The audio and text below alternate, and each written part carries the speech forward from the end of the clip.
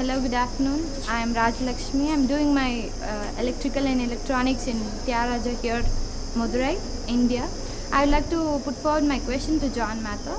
And the major thing is the experiment which was conducted, the Large Hadron Collider experiment in France recently. Its results are also astonishing. My question is whether it will answer some of the unanswered questions in astrophysics. That is, will it bring back the question regarding Big Bang Theory? And this is it. Thank you. Hi, Raja.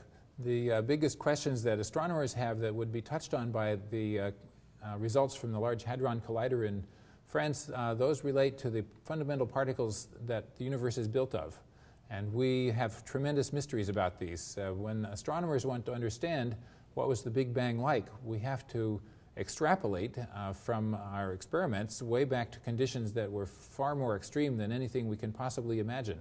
So when we take what we think are the properties of protons and electrons and the things that they're made out of, quarks and gluons, we have to guess what they would be like at the tremendous pressures and temperatures that occurred in the early universe.